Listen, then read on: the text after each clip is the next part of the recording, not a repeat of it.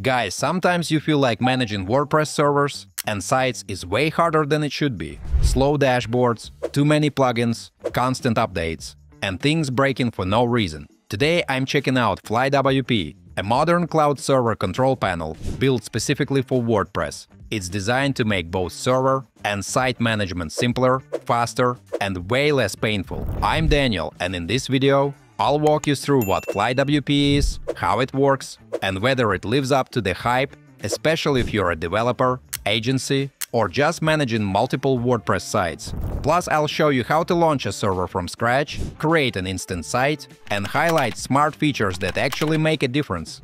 Guys, make sure you check out all the useful links in the description after watching this video. There might be some cool discounts there. Let's get into it. So, my friends, what exactly is FlyWP? FlyWP is a Docker-based cloud server management platform specially designed for WordPress, which keeps your sites isolated, secure, and lightning fast. The greatest thing about it is that you don't need to be a server expert. It simplifies everything, from launching a server to managing site backups, SSL, updates, and performance tuning, all from a clean, intuitive dashboard. Folks, you can connect, deploy, and manage multiple servers and sites in one place, and it supports both popular stacks, Nginx and OpenLightspeed for performance. Even if you're a developer, FlyWP has you covered too. It supports Bedrock, SSH access, Git integration, as well as WP CLI and more handy, dev-friendly built-in tools. Okay guys, let's jump right into setting up the server with the first step. Here's the screen where I can pick my cloud provider. I can go through FlyWP directly, which is a great option. That means I don't need to open a separate provider's website or deal with all the registration steps. It makes the process much simpler, since I can choose the server right from this dashboard. Folks, I can also connect existing providers like DigitalOcean, Amazon Web Services, Hetzner, or even set up my own server. For today, I'll connect it with DigitalOcean. Once I pick it, I get a form to enter my API credentials. The service needs an API token, so it can automatically manage the server inside my cloud account. I grab the key from my DigitalOcean account, drop it in, and then create the server.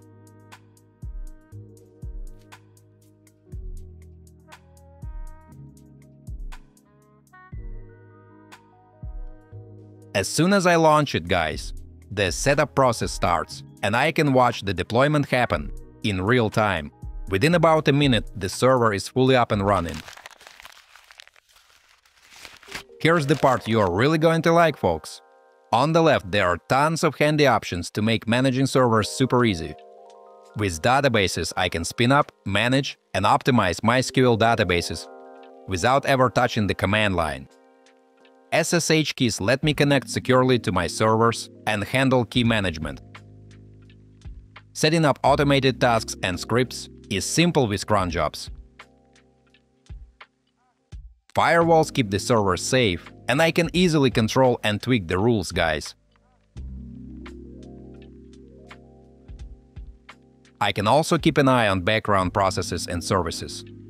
With supervisor daemons, I can track CPU, RAM, and disk usage in real time, making sure the server runs smoothly. On top of that, I can check server health, monitor the firewall, and adjust server settings whenever I need. And what's really cool about it is that it's all right there in a clean, intuitive sidebar menu. Alright folks, now let's spin up a brand new WordPress website. I hit Create New Site, and the platform gives me 5 different deployment options. First, there's Instant Site, the fastest way to set up a test domain. Then we've got the standard site for a basic WP install. Next up is WordPress Multisite, perfect if you need to run multiple sites. There's also Migrate Site, it's still in beta, folks. It lets you move your website from another host. And finally, there's the option to install from the repository guide, which is pretty straightforward. For this walkthrough, I'm going with Instant Site. While setting it up, guys, I can use a test domain, and it's nice that it supports both Nginx and OpenLightspeed, giving me flexibility in how I configure the web server. I can also pick my PHP version and even connect an external database from another provider if I want. There's also the blueprint option, my personal favorite, and I'll dive deeper into that later. On top of that, I can enable full page caching, check a quick summary, and launch the new site. The process takes just a few moments, and done. The site is live, folks. Now, guys, I move on to the site's dedicated control panel. And this is where FlyWP really gives me full control. Up in the top right corner, there's a feature called Magic Login. Just click it, and you are instantly inside the WordPress dashboard. No credentials needed. Let's jump back to the panel. On the left, there's a full set of tools to manage the WordPress site, folks. Here are some of the most useful ones. From the dashboard, I can view current SSL certificates, delete them, or import existing ones. FlyWP also takes care of automatic SSL issuing and renewals with Let's Encrypt, so the site stays secure without me lifting a finger. The WP Config Manager makes it easy to tweak key WordPress settings without ever touching the config file. Guys, whether I prefer a managed interface or total manual control, it's all here, replacing dozens of plugins I'd normally need.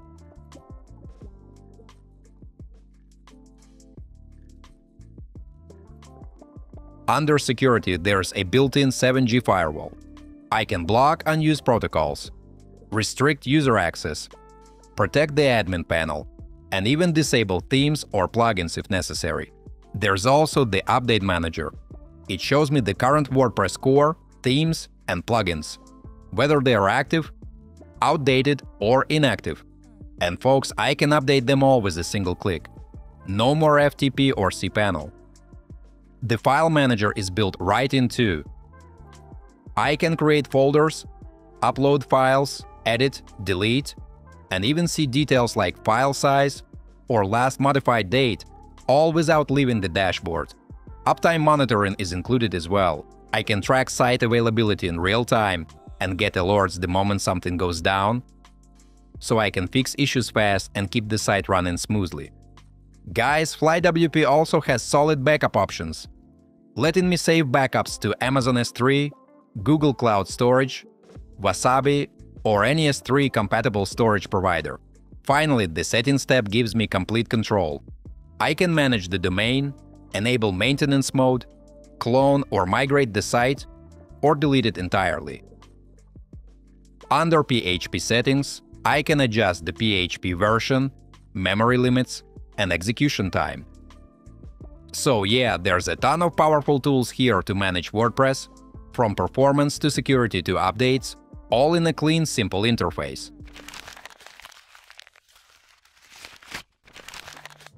Guys, if you're working in a team, you can set up a multi-user environment, so your developers or clients can work safely without needing to share passwords.